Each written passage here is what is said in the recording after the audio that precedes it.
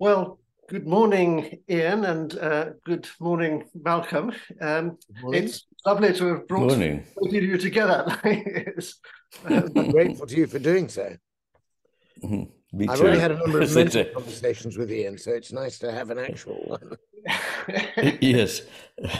And I've lived with Malcolm while I was reading Coleridge the Mariner, but yes, and I'm an admirer of his poems too. So well, it's Well, lovely to meet at last. yes, Mm. indeed. indeed, indeed.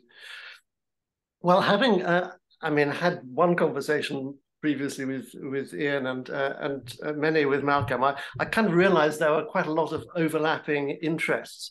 Um, but what really sort of sparked the idea of having this conversation was hearing Malcolm talking about a very early, I think, poem of C.S. Lewis, which I'd never come across before, but seemed to just have so many sort of McGilchrist themes avant la lettre that it Yeah. just seemed to be a very nice way into the conversation. So I don't know, perhaps Malcolm, you could start us off by just telling us about the poem and Right. Yeah. Oh, I'm very happy. So the poem was not published in Lewis's lifetime, surprisingly, because it's a very good poem. But he was disheartened by poor reviews and very poor sales of his only two purely poetry books in his lifetime. So he kind of wrote rather more secretly after that. And the poem was published posthumously in an edition put together quite hastily by Walter Hooper. And Walter Hooper, it turns out, titled the poem Reason. The more I read the poem, the poem is about the balance or the imbalance. It's about the dilemma Lewis feels in mediating between his two capacities of imagination and reason. And it's a poem is seeking for a reconciler. I thought it couldn't be called Reason because he wouldn't have called it Reason because it would immediately upset the balance, the very question he's asking, to title it either Reason or Imagination. In fact, if I were to give it a title, I would call it Who, but there it was, printed in print, it said Reason. But I became so convinced that he couldn't have called it this that I actually managed to get in touch with Walter Hooper and ask him what had been in the autographed manuscript. And he said, no, there hadn't been a title, but he felt the need to assign it. And because Reason was written in capital letters, he thought, well, I'll call it Reason. In the new scholarly edition by Don King, it's without title, because of the arguments I put forth. So, Ian, I think you already knew or know of the wonderful passage in Surprised by Joy, which is, of course, a much later book, when Lewis looks back to his time in the 1920s, really, as a young Don in Cambridge before his conversion. And you may remember he famously says, the two hemispheres of my mind, a phrase for you, the two hemispheres of my mind were in the sharpest contrast. On the one side, a many islanded sea of myth and poetry. On the other, a glib and shallow rationalism. Nearly everything I loved, I believed to be imaginary. Nearly everything I believed to be real, I thought grim and meaningless. And of course, biographers of Lewis and historians of the time might reasonably object that that book was written many years after the state of mind he describes and after his conversion. And so you might want to have an earlier record penned in those years about how he felt. And I have become persuaded that this poem is exactly that. Just because it seemed to be so much on the cusp of an answer to the question or a conversion, I was thinking it might be in the late 1920s, maybe 28 or 29.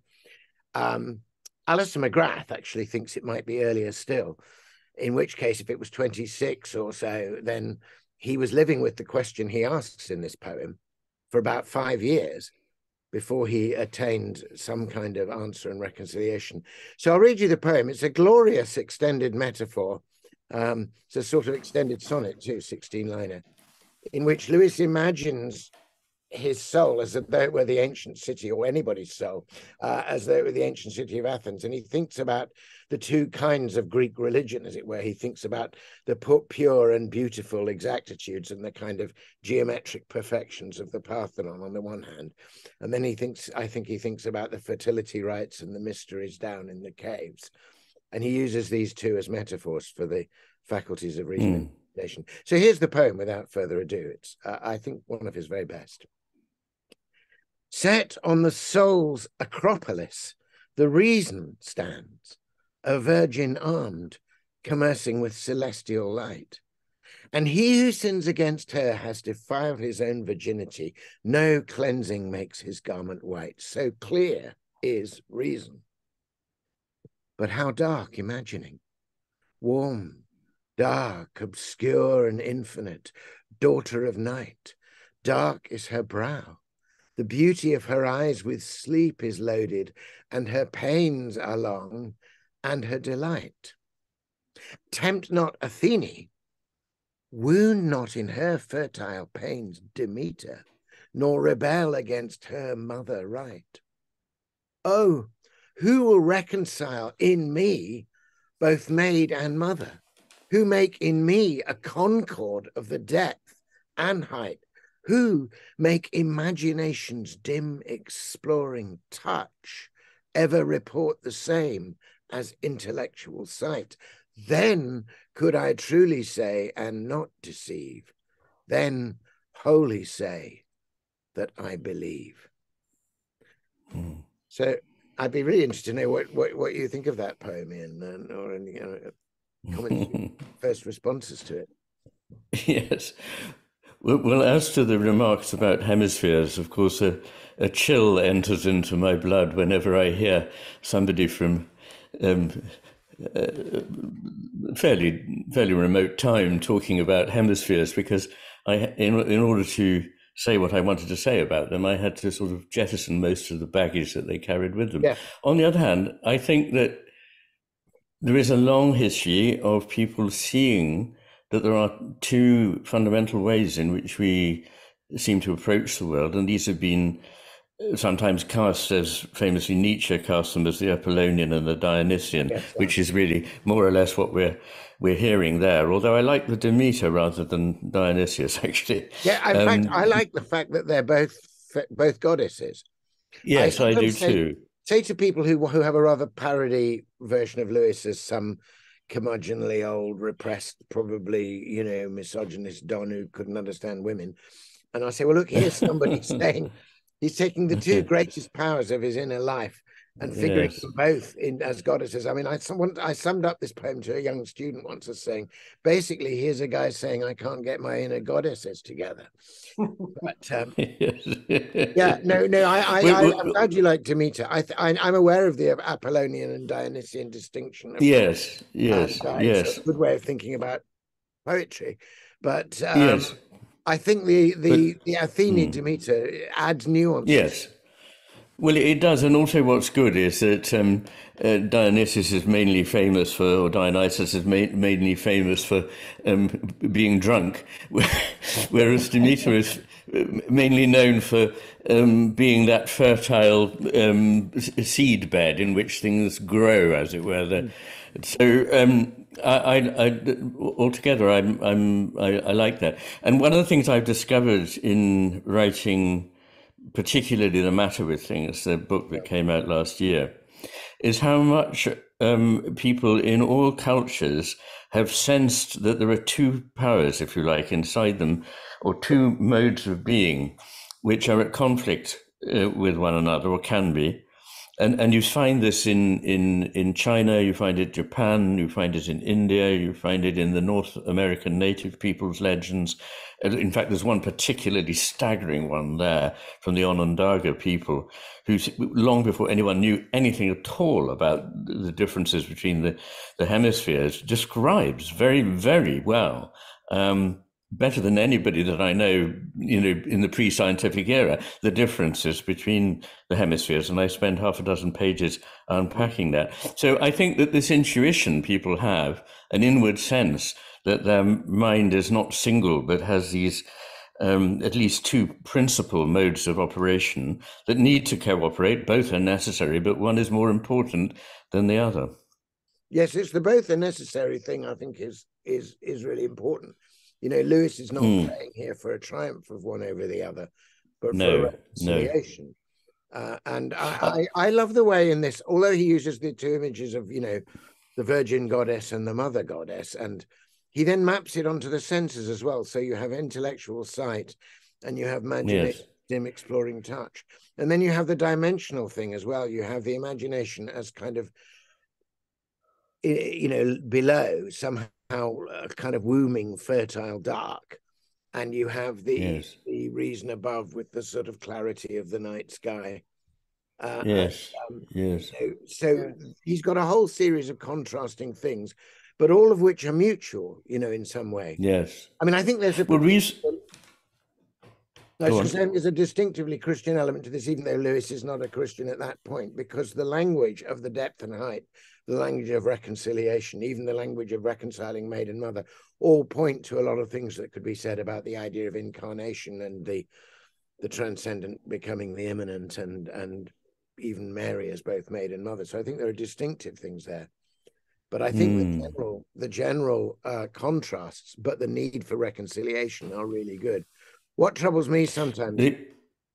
No, go on. No.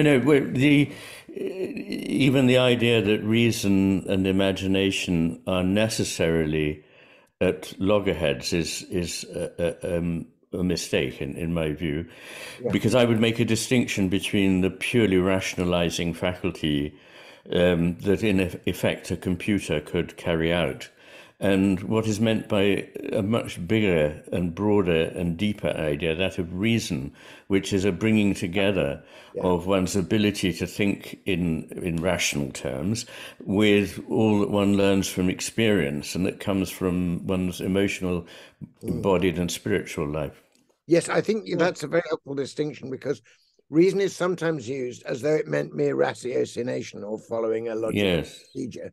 Yes. Whereas certainly in the kind of texts that I read, when I was doing my doctorate on the sermons of John Donne and Lancelot Andrewes, for example, so you're looking at very thoughtful prose from the late 16th and early 17th century, they used reason with a capital R in a far more inclusive way than we would.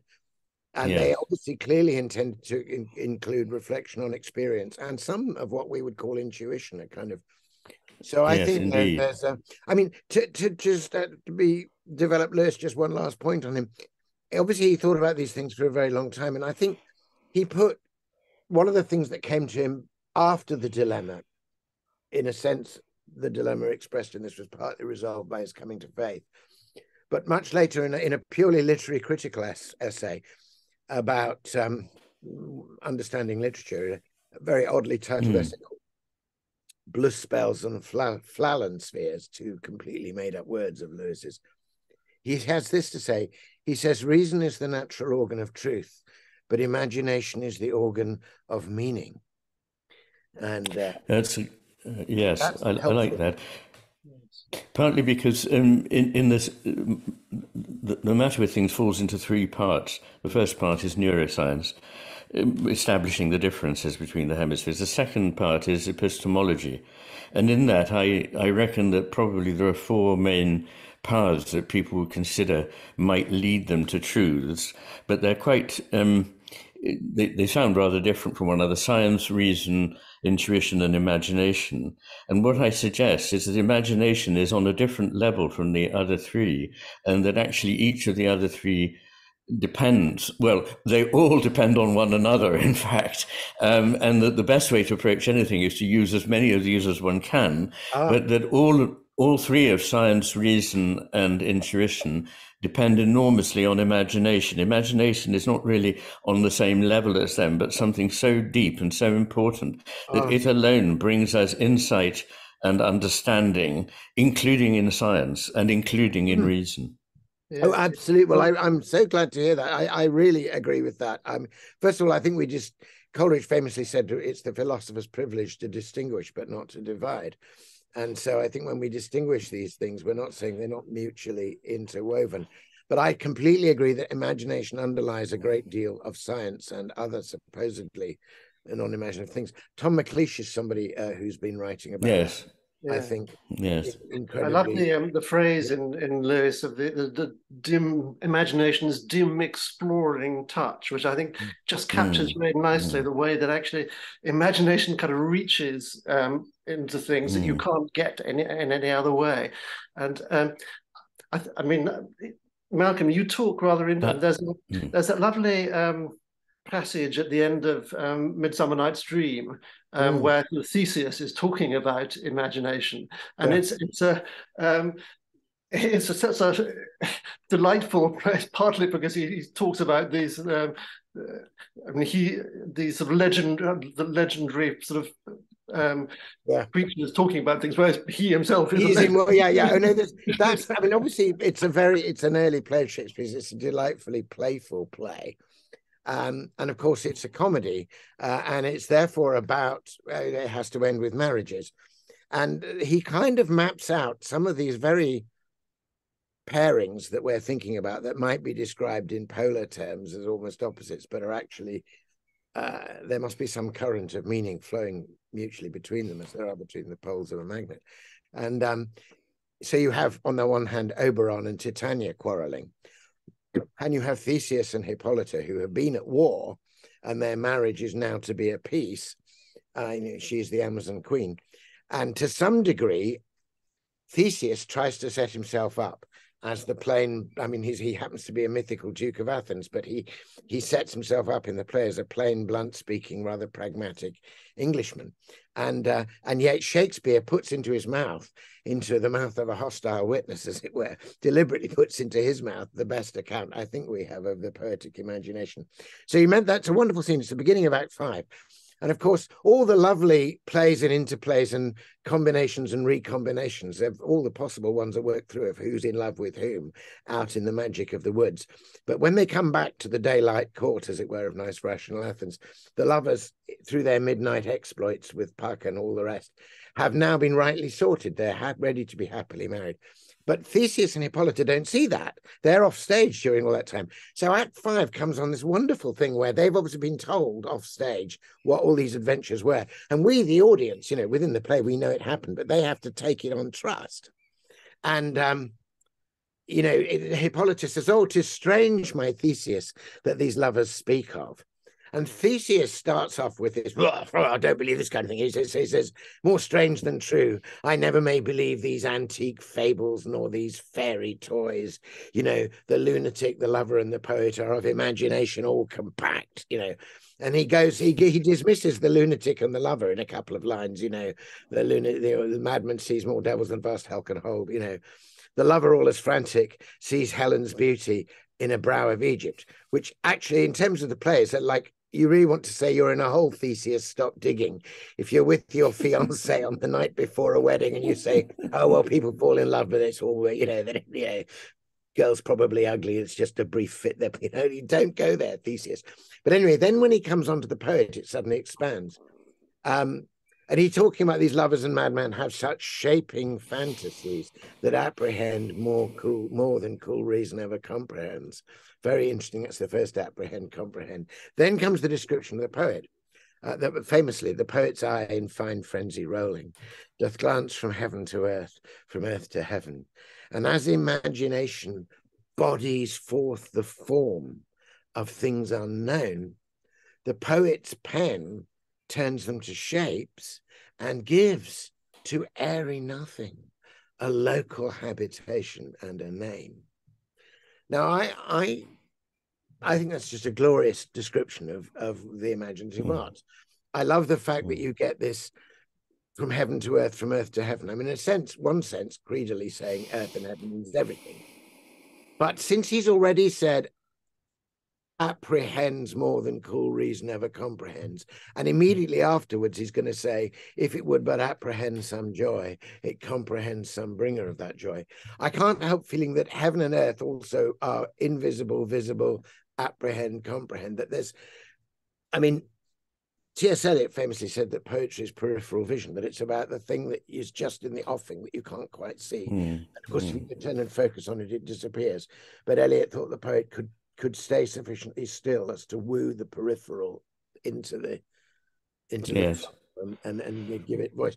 So as I understand this, having done heaven, earth, heaven, what Shakespeare says is the imagination which apprehends then creates a body, a kind of imagined but visible thing, imagination bodies forth the form of things unknown. So something which is not yet accessible to the reason or to comprehension is given a model or a shape or a suggestion which becomes, as he calls it, a habitation. Now, a habitation is not a kind of thick square thing that you can't get into. Obviously, it has doors and windows, and you go into a habitation to visit somebody. And lots of people have the experience with really great works of art, pieces of music, paintings, or poems, or plays for that matter, that, as it were, it's a finite thing. You know how many lines there are in the play, and you know the scene. You know, you walk into the same thing every time, but it's like going into a house and finding there are new guests or people you didn't know come out from one of the back rooms. You meet inside the habitation of the work of art all kinds of things which now you can get to know a little bit better. Truths, in fact, that you can get to know a bit better because they've been sort of wooed into some kind of imaged and knowable being, and the meaning is brought forth. So, I mean, that's interestingly, yes.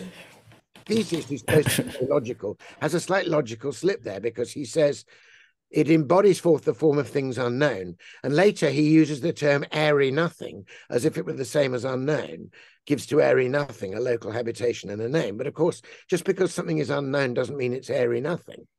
And in fact, no. I think it's precisely the imaginative art, whether it's somebody suddenly coming up with a complete new model of the cosmos and reconfiguring the observations to see if they fit, or Shakespeare creating a character.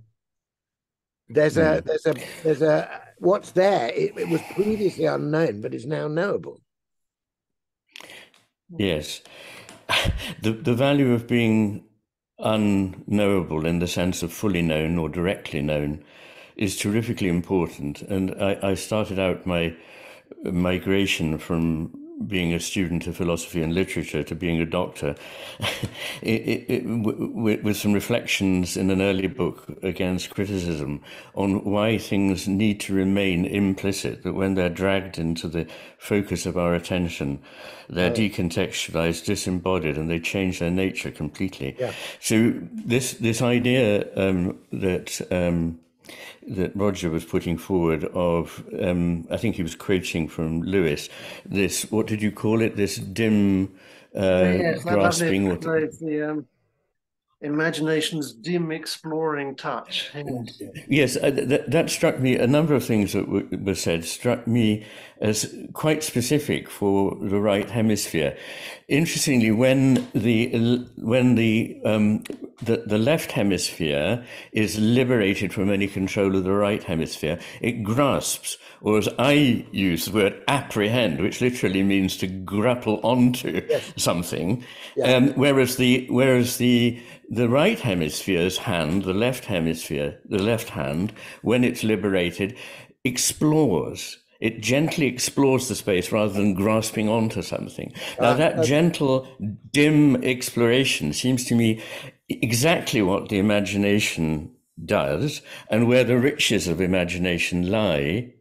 And when you said, Malcolm, about Eliot and the peripheral vision, and I remember that, I was thinking how it is the right hemisphere that has peripheral vision. The left hemisphere has a vision of the center of the field only, roughly speaking. Yeah. And also, of course, Eliot said this marvelous thing that in the poem, the meaning is the meat that the burglar tosses to the dog while he burgles the house. In other words, the dark stuff goes on while the focal mind is captured by this piece of meat, the meaning. So I think that we need to sort of occupy the grasping mind, what I call the apprehending mind. We need to give that something to play with and be out of the way, while the comprehending mind, the right hemisphere, is able to put together the whole picture. And I prefer comprehension for that, because you can grasp onto something without comprehending it, but comprehension means that you really understand it. And its root is not grappling onto, but pulling together or grasping together. And so that is that's the way I would look at those phrases. No, I totally get the way you're using there. I mean, I think the way, because of the contrast between imagination apprehending and cool reason comprehending in the Shakespeare, I used... But it doesn't matter, just different terms. Apprehend that gives get hold of. I mean, like monkeys having prehensile tails. And I was using that as you can get a little bit of it, but not all of it. Whereas Yes, comprehend is yes. the ability to bring your mind around it. And what I was Yes, yes, I see that. what we Yes, need is a movement from the one to the other. I agree with you. I that's think if it. you have only the left brain, as it were, without the right brain's comprehensiveness and intuition, then you not only you may get some very precise figures, but you get a false reading of the whole thing. Well, yes, I've demonstrated that the left hemisphere is actually deluded on its own. And I mean that technically. I don't mean that it's just a little bit off. It actually believes just the sort of thing that people with severe mental illness and brain injuries are deceived by. So it is I actually think that's really utterly unreliable on its own, and I requires the think right hemisphere to help it understand, comprehend the whole picture. I think that's a really important thing to know, and it's interesting to know its physiological basis as well. I mean, one of the things I argue in my other book, Faith, Hope, and Poetry: Theology and the Poetic Imagination, is, and more recently in a book called Lifting the Veil: Imagination, the Kingdom of God, I contend that insofar as there has been a dominance of what you've mapped as left brain thinking since the Enlightenment, that we've constructed, as it were, a purely reductive, atomized material view of the world, the kind of thing that Mary Midgley talks about as well, in this sort of atomizing sense. And that we take that for truth, but it is actually a delusion. I mean, the construct of the world as consisting only of quantity and not quality and devoid of meaning is a false construct. Absolutely. It's not the case. And there's the continuous witness of poets, of the imaginative arts, of indigenous peoples, to another way of seeing the world, which shows you that we have a narrow gap. So I think we're living in exciting times. I think your work, and in some ways the work of Owen Barfield, although he's gone now, his essays like The Coming Trauma of Materialism. I think the purely atomizing, as it were, utterly immanent frame material construct that was taken as a consensus, I think it's actually breaking up on every side, and people are really we're at a kind of crisis moment in terms of worldview, where there's a possibility for really big creative breakthroughs, and for some scientists and others to start reimagining, in the deepest sense of the word, a picture of the world which is more holistic, which doesn't exclude the spiritual. I mean, I think that's a really, and I don't think that's just on the part of people like me who believe in a particular faith, but I think it's a wider thing. People of all faith and none are finally finding, if you like, the purely empiricist view simply inadequate to reality. It's not. It doesn't, as Aristotle would say, "Satsai phenomena." It doesn't save the appearances. No. Well, I think everyone has come to feel the bankruptcy, the moral bankruptcy, the intellectual bankruptcy, the spiritual bankruptcy of the idea of reductive materialism. And oddly enough, the inanimate sciences, physics in particular, got way beyond this 100 years ago, but we've been held back by biologists who've nonetheless stuck with a mid-Victorian hydraulic version of the universe. But I now see that many important figures in the biological sciences can see how this simply won't do anymore, and they're moving on in a very exciting way. So I agree with that. What I wouldn't want to do for anything to do would be to suggest that I had any brief for those who want to discard either reason or science. They are enormously important handmaidens, but they should always be in service to the imagination. Yeah, I think that's exactly what Lewis is saying in that early poem, Reason. Yes. When he says that on the Soul's Acropolis, the Reason stands. When he says, "He who sins against her has defiled his own virginity. No cleansing makes his garment white, so clear as reason." I think one of the things he's trying to say is, if 2 and 2 actually is 4, then you can't pretend it's 5 if it would be convenient for you to do so. That we can have no truck with my truth, and or that awful phrase heard during a Trump briefing in the early days of his presidency, when they said these are alternative facts. Yes. I mean, I think I think reason has to be put back into a place of integration with all our other means of knowing. Yes. Ecosynthesis. But I don't think, that means that we can simply deny things that we know to be true because they're inconvenient. Yes. I think academia is at risk of being really destroyed by people saying, well, my truth is this and it's just as good as yours. No, there have to be standards for what we accept as truth. And they involve not being uncritical of science and not realizing that there are things that go beyond reason, because there are things that are beyond both science and reason, but nonetheless to respect them very deeply. Sorry, Roger, you wanted to say something, no, I think. Just sort of going back to the Shakespeare passage where, I mean, the end of his speech, sort of Theseus talks about, imagining how easy in the night, imagining some fear, how easy is the bush supposed to bear, that actually imagination can indeed, mislead you. But then Hippolyta comes in and says this, that talks about the all the story of the night told o'er. Yes, it all grows to some great constancy when actually different things come together, that the fancy's images grows to something of great constancy. And it's actually this great grows is a beautiful word there, because that lovely thing, all the he says, all their minds transfigured so together, more witnesseth than fancy's images, and grows to something of great constancy, although howsoever strange and admirable. And I think that grows is really beautiful. What I think Hippolyta is saying there is that at first what the lovers said off stage seemed incredible, but then they backed each other up.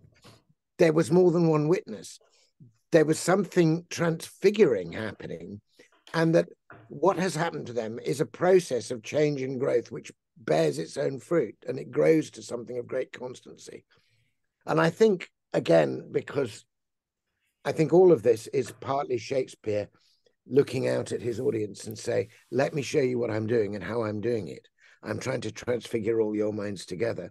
And although you know, and I know that you know that I've made this up at one level, Coleridge would say, you've willingly suspended that willing suspension of disbelief, which for the moment constitutes poetic faith, in his beautiful phrase. Nevertheless, I'm going to give you something which grows to constancy, which holds water, and which therefore is a useful vehicle for you to know yourselves and the world. Yes. And he revisited this at the end of his life in The Tempest with absolutely. I think a much deeper exploration. But then he was an older and wiser man. Oh yeah, yes. In my Faith Open Poetry, in the second chapter, I basically begin the chapter with A Midsummer Night's Dream and end it with A Tempest. Right. There's a revisiting of that precisely. Yes. And he recognizes the limitations. We are such stuff as dreams are made on. Our little life is round with a sleep. But it's an astonishing exploration of both the use and abuse of the imaginative faculties. Prospero is by no means an unambiguous figure. Certainly not seen. Exactly, but then it wouldn't be the great work it is if he were not ambiguous, because ambiguity, if you like, is at the base of all this. It's the base of the poetic art. Not for nothing did that precocious young man William Empson write 7 types. Have you seen it argued? I think Jonathan Bate argues this in one of his books on Shakespeare, talking about Empson's amazing readings of Shakespeare's sonnets. He's got a chapter called Quantum Shakespeare, and what he says is that Empson, as a brilliant young man, was probably the only person from the English faculty who went to the original lectures of Rutherford and Co. on quantum, and that he knew what was going on. He knew that double state, both wave and particle, and not knowing which it would be and when the wave function would. That he had learned that, and that was what gave him license in his literary criticism to notice and value ambiguity, rather than trying to resolve it into one particle of meaning or another particle of meaning, which is what all the previous critics had done. But to stay with the ambiguity and say, that's the meaning, this is coming to you as a wave, and is not to a particle. Well, he was, I think, a brilliant mind, and as well as a very interesting poet, wasn't he, Oh yeah. Empson? But I mean, two of his great interests were, in fact, physics and Chinese culture. And in both of these, we see the things that sound to us impossible, paradoxical, are held to be possibilities. Yeah. Yeah, I'm very glad you mentioned him, because I think one of the things I most valued about my own training in literary criticism as an undergraduate in Cambridge, I was fortunate to sit at the feet of Christopher Ricks and others who were, in a sense, disciples of Empson. And so that Empsonian capacity to hold two things in tension together and not feel that we had to conquer the other. Yes. No, that's right. Understanding of what poetry is and how it works. Yes. Coleridge was the first person in the West that I know who stated so clearly certain very important ideas. One you've already mentioned, which is that one can distinguish without dividing. And unfortunately nowadays we assume that because I've made a distinction that I mean a division, but I don't. One can distinguish the north and south pole of a magnet, but they both require one another, and there isn't a hard and fast place where one becomes the other. Yes, so, Coleridge attempted to develop what he called polar logic, which I think he also took from some earlier thinkers, but precisely the polarity, that there is a field, there is, as it were, a semantic field of meaning operated between the poles, which is what, as it were, organizes the filings of one.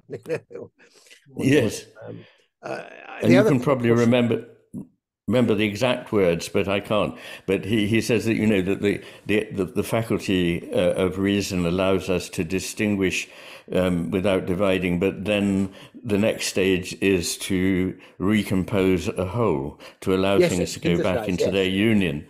And this is very important in my philosophy, because I believe that, in fact, this is the way the hemispheres relate, that the right hemisphere has, if you like, a first grasp of the whole. The left hemisphere then analyzes, breaks up, categorizes, spots a theoretical structure. But that is all fine as long as it's then taken back and up again into a whole in which that sharpness is no longer the only truth. So it's resolved into something greater. But unfortunately, in much of our thinking these days, we stop at the fragmentation, at the analytic stage, and say, well, there we have it. But no, you're only in the intermediate stage. Now you need to take that information that you found by this left hemisphere process back into making a new gestalt, a new whole vision. Yes, I think Coleridge's other distinction between imagination and fancy is very helpful there. Oh, it's so important, and one I often refer to. All the fancy can do is play with what Coleridge in that passage calls fixities and definites. That's right. But the great power of the imagination, the secondary imagination, is synthesizing. Is perceiving the relations of the parts, you know. And in a passage in Biographia Literaria where he makes the distinction between imagination and fancy particularly clear, he makes 8 different characteristics on which they can be distinguished from one another, and every single one of them is a way that also the left hemisphere mode of apprehension relates to the right hemisphere mode of comprehension. It's very interesting. I'll send you just a page out of... I would be delighted to know that, because towards the end of his life, he was trying to engage with scientists and trying to produce, you know, if I could borrow in advance a phrase of Rupert Sheldrake's, a kind of new science of life. He was trying to think about nature as a whole, including, you know, both the imagination and what the imagination apprehends. And he was very interested, therefore, in the physicality as well as the spirituality of our being, and how so important. Yes. So in advance of his time, Coleridge is astonishing. Really. It's kind of... Yes, no, quite. Mind you, I mean, I don't know how much he did actually borrow direct from Schelling, but he did learn from Schelling and other Oh, German yes. poets of the same Yeah, era. yeah. But I mean, I was brought up on the idea that he literally stole a hook, line, and sinker from Schelling in translation, and I think there are passages in which he does that. Yeah. I mean, he, of course, he did translate a lot, and he often, in his notebooks, Yes. simply wrote down large bits of Schelling. And so there may be a situation in which sometimes he had so integrated Schelling, Fichte into his own thought that he could no longer distinguish. No. What he, you know. Well, I think that's entirely fair, isn't it? Yeah. And it sort of reminds me of, was it Auden who said, immature poets imitate, mature poets steal. Yes, that's right. And they don't do knowingly, but things that they have read somewhere come up in their mind and find a new home. They're given a local habitation and a name. Exactly, yeah. So, yeah, anyway, I rather like Coleridge's response to those accusations of plagiarism that came to him later in his life, when people, largely as a result of his own efforts, started reading these German philosophers and saying, "Oh, it's been yes, quite." And one of Coleridge's responses, brilliant. He said this. He said, "Truth is the divine ventriloquist. It doesn't matter which of us dummies he speaks through." Yes, that's lovely, isn't it? I mean, there's something I don't know quite how to put this, but in Coleridge's distinction between fancy and imagination, it seems to me a very helpful one, and is certainly true. But it's always seemed to me there's something that isn't quite captured in that, which he expresses very well in The Ancient Mariner, actually, which is the way that imagination, I mean, it's one of the other sort of traps of imagination, that it can actually become a kind of poisoned, which is what sort of happens in The Ancient Mariner with this sort of horrible vision of nature. And it just seems to me that, I mean, the fantasy, you might say that, but it doesn't quite sort of get to it. I mean, there's a wonderful sort of Hebrew word, yatsar, which really just means forming and sort of making, and it's the word that's used as a potter, yatsir. But it's also it's used in the kind of the Genesis mythos. It's the word that's used first of all to describe God making Adam from the ground, and it's used again for making the soul in man and so on.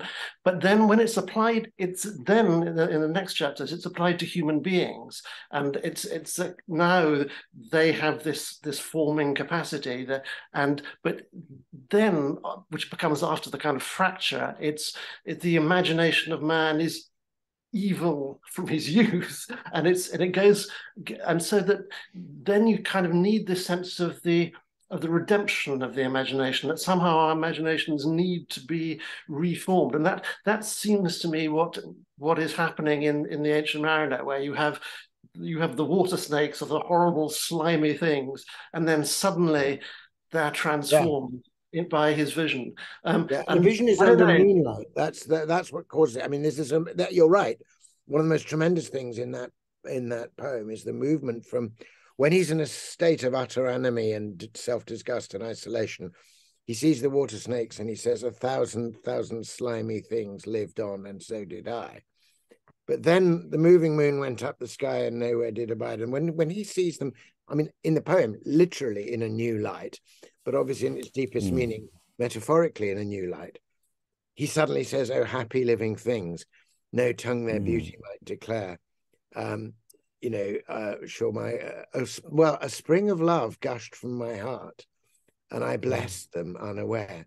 So the thing that happens is the renewal of something in the heart. And obviously heart and head language could also map onto the other things. But I always relate that when he's in his worst state and he tries to pray but can't, so he's in a state of utter isolation from what animates and is living around him, but also from God. So in that earlier state, he says, "I closed my eyes and tried to pray, but wherever a prayer had gushed, a wicked whisper came and made my heart as dry as dust." Now, I think that's a deliberate looking back to the Genesis narrative, and it's an unmaking of his humanity. It's the molded clay, the formed thing being reduced again to dust. And the redemption of vision reverses that. A spring of love gushed, the very same word, a spring of love gushed from my heart, and I bless them unaware. He has to be me, he has himself to be remade at the deepest level in order to see aright. And yet seeing aright is also what blesses him. You know, that then becomes a circular thing, and his, if you like, his holistic vision is restored.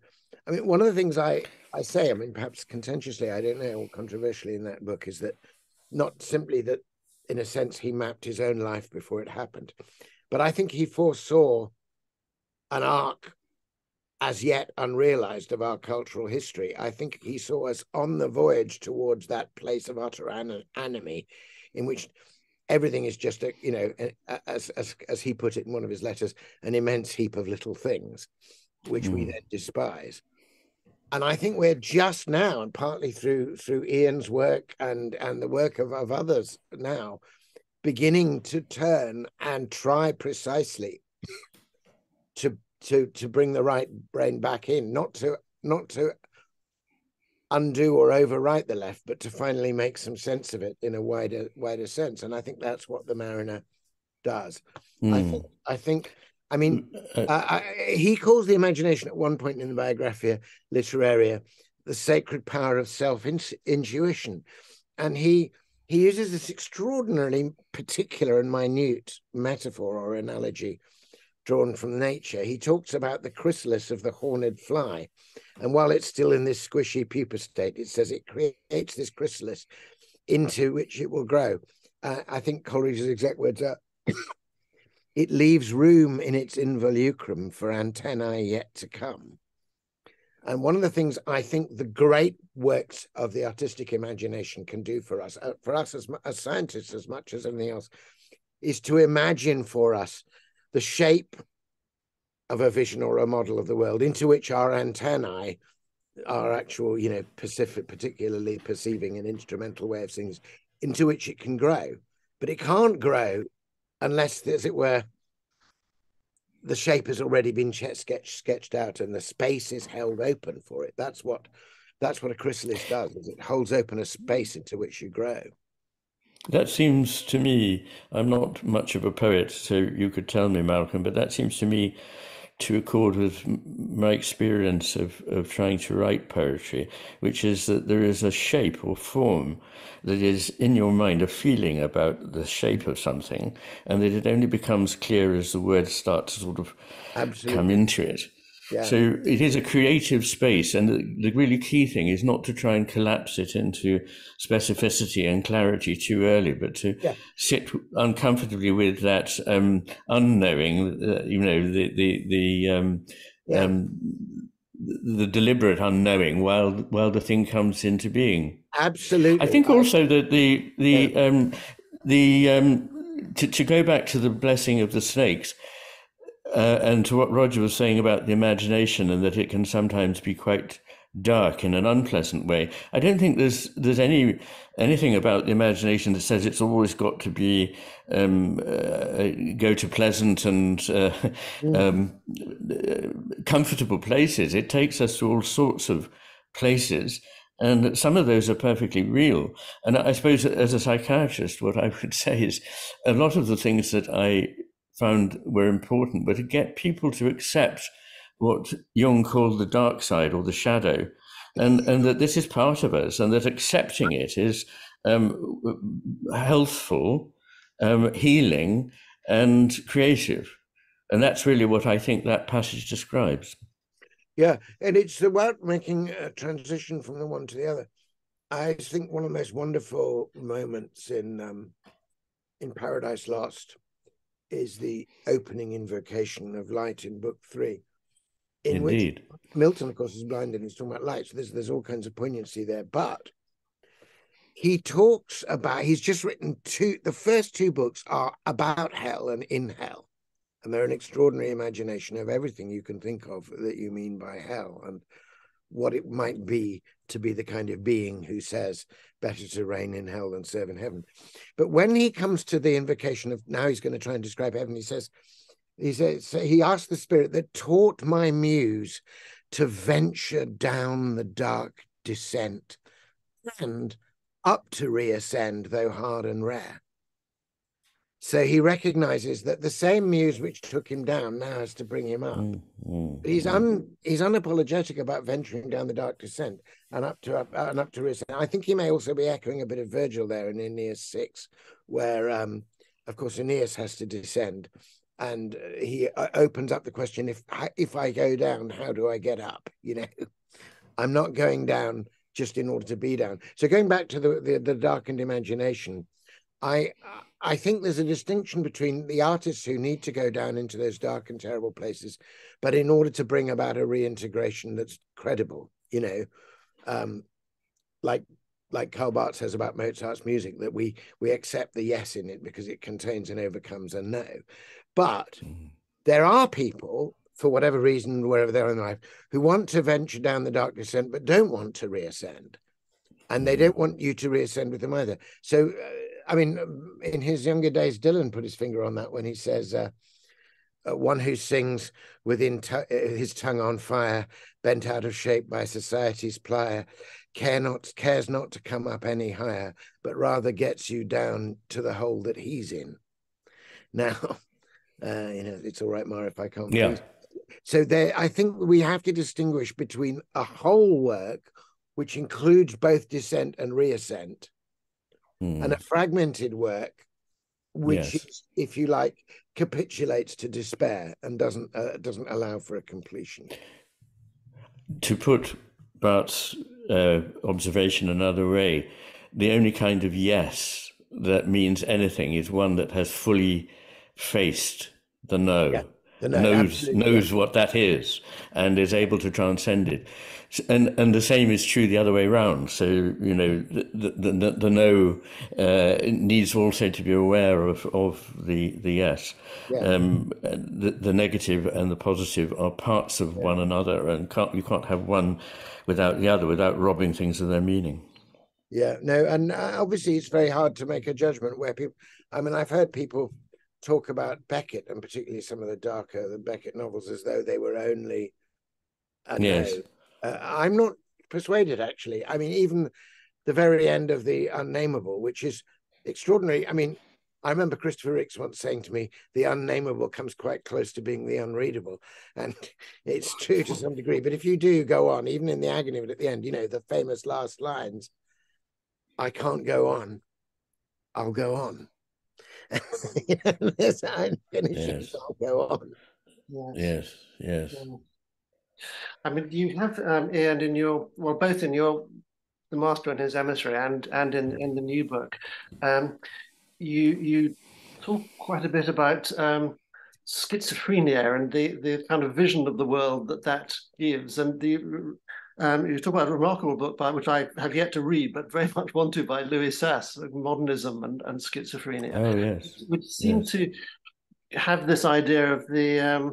I mean, at first when I read that, I have to admit I was a bit sort of skeptical, because it just seemed, you know, it could be, you could use that as a way of sort of beating modernism over the head by saying it's schizophrenic, but that's not, I think, what either he or you are saying at all. But rather the kind of fragmented view of the world, which seems to be very much a feature of schizophrenia, is also something that is reflected in quite a lot of modernist literature and painting and art, and that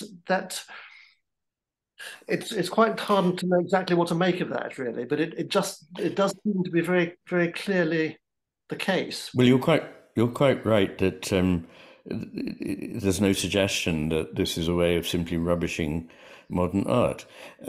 Great artists will survive whatever the milieu in which they paint or write is, but nonetheless they can't avoid reflecting something of the milieu out of which they arise, even if they do so by rebelling against it, because that will also be part of the culture out of which they come. So it's hardly surprising that in the 20th century you see elements in art and in I don't just mean visual art, but Louis Sass, in that book Madness and Modernism, writes about the whole range. Of the subtitle is art literature, madness in art, literature, and insanity in the light of art, literature, and thought.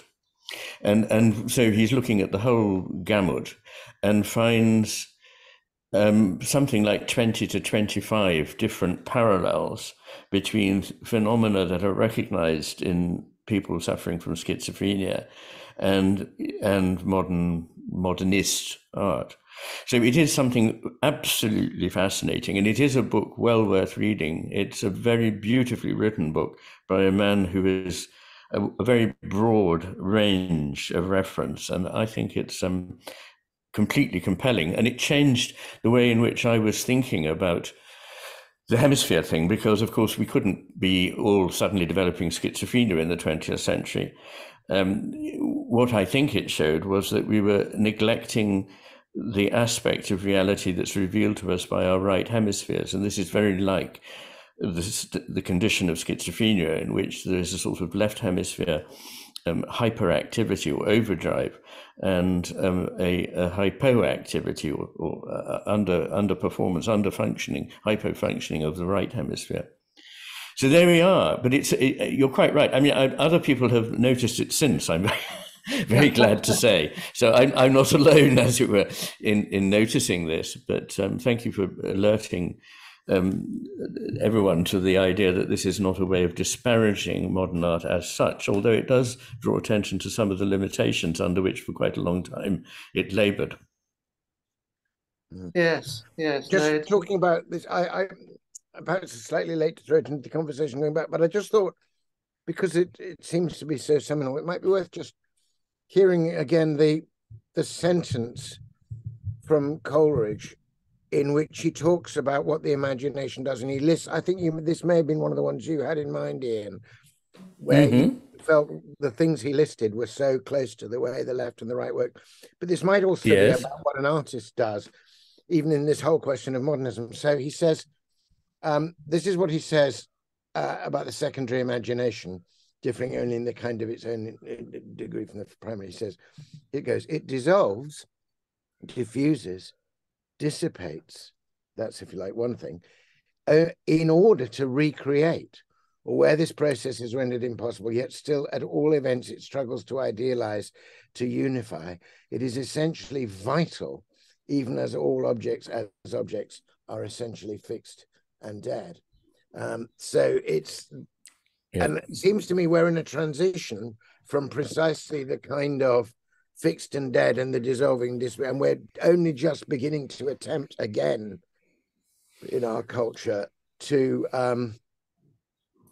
reunify, to recreate.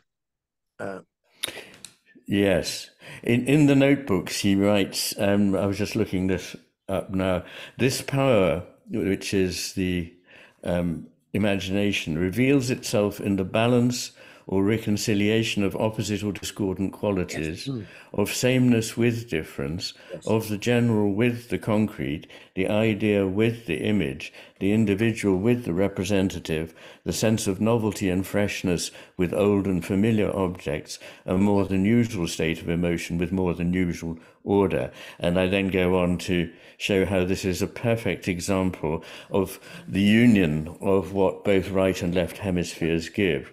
Although I ought to point out that the right hemisphere, in any case, tends to carry out this unification of what it knows with the left, whereas the left remains defiantly separate. All right. Well, in a way, sort of Coleridge's, Biographia Literaria is itself a kind of example of this, and it has these dense sort of philosophical passages, but it integrates all this with his own life and with his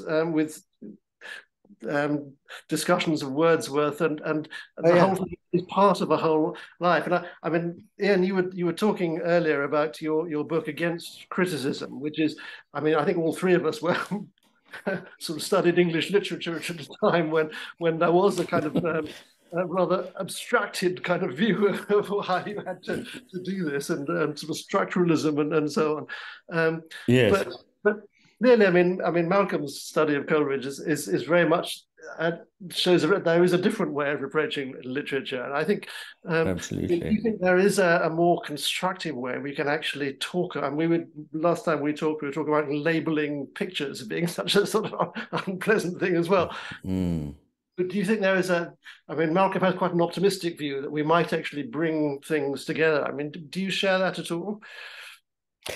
Yes, I think that the sin of our age is dogma in science, dogma in the arts. And when I was studying literature, dogma in literature, dogma always narrows the mind and stops one seeing things that are both true at the same time, but according to one part of one's mind can't be. One's got to be one or the other. But actually holding things together in suspension is very important.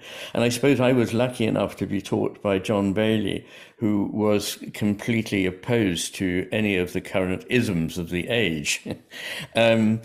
And I think that what we may now be seeing is the breakdown of these rather narrow lenses, because once you apply a certain ism to literature, you have utterly restricted it, and you've replaced it with something of your own imagining, which is very much less. So what I'm worried about now is people in universities being forced to subject the great works of literature of the past to a colonialist critique or a feminist critique or whatever it is, which will only reveal how superior they are to somebody in the past, won't allow them to contact the riches of what they're seeing. I totally agree with that. And I think these systems, when they become very rigid, you can already predict the result they're going to get. It doesn't matter. Exactly.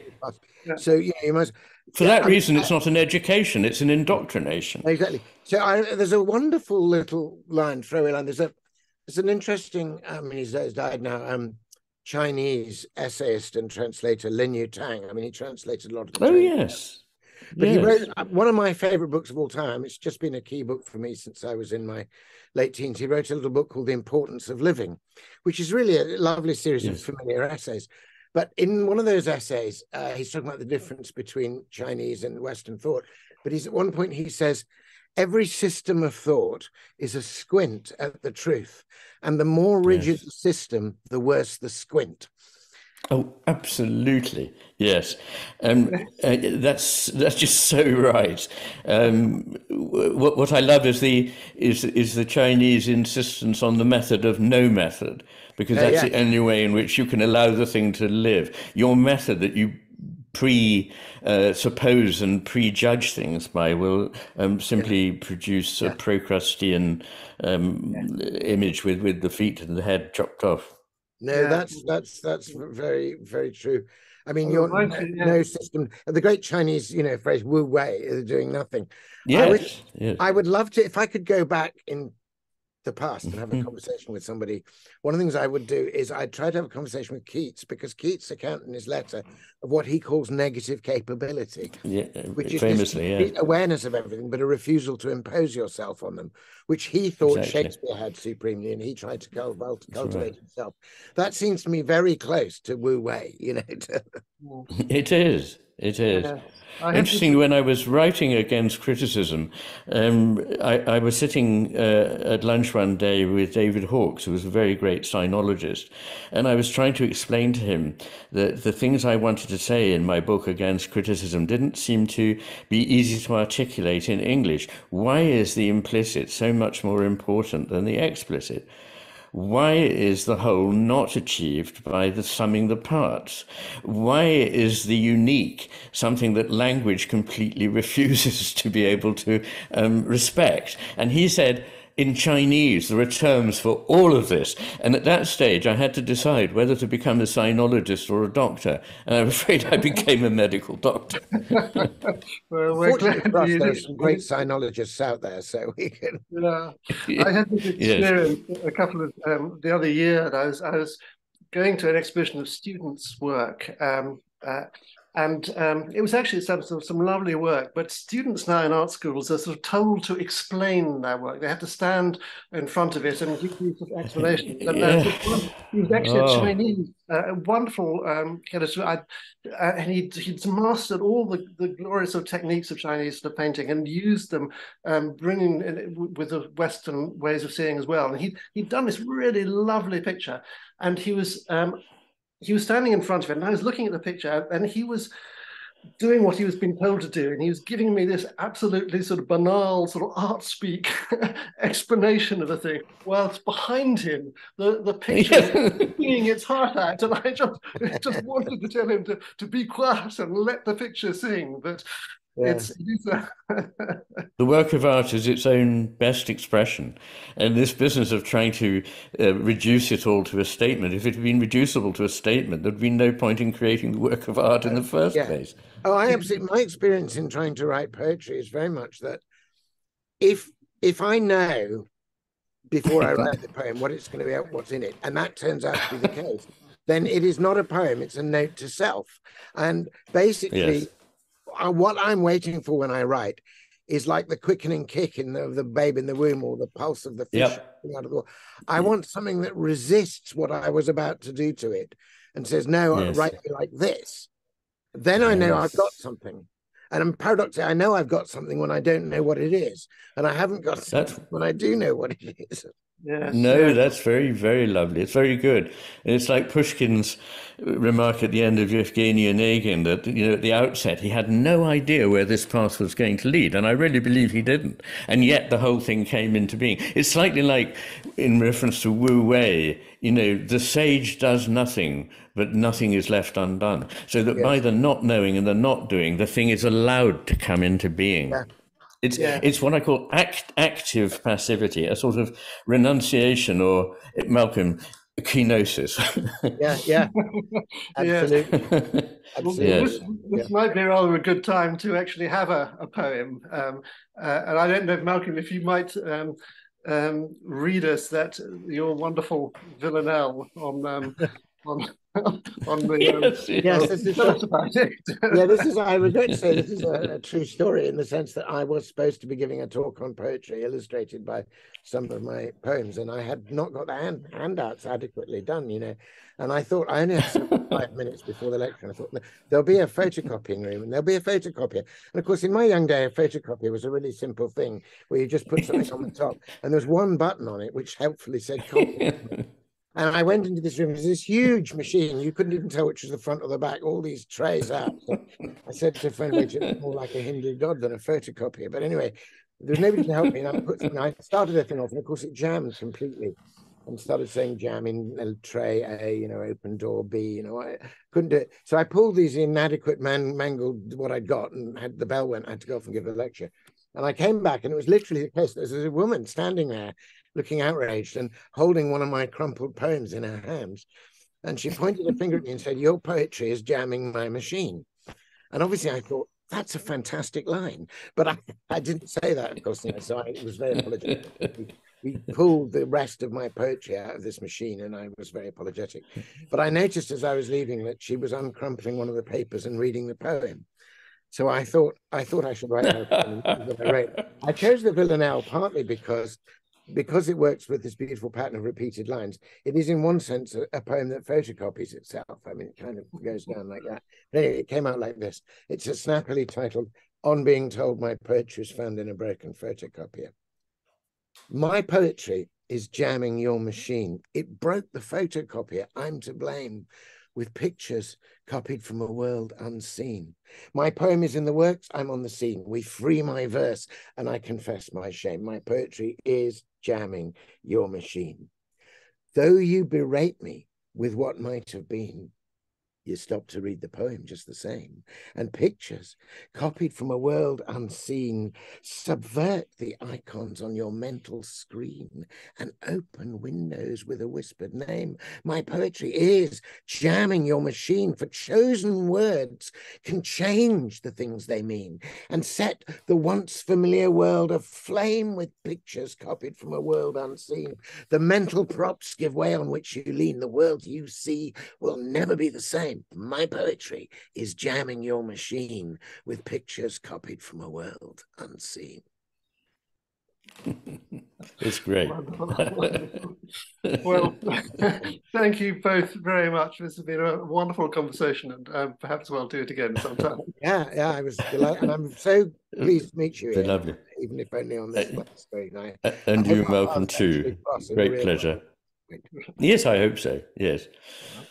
I will have to come to Cambridge at some point. So, well, I'm now in Norfolk, but I do come back down to Cambridge. Oh, you're in Norfolk. Oh, okay, all right then. Yeah, but no, I'd be more than happy to come to Cambridge and meet you. Yeah. Bye. Okay.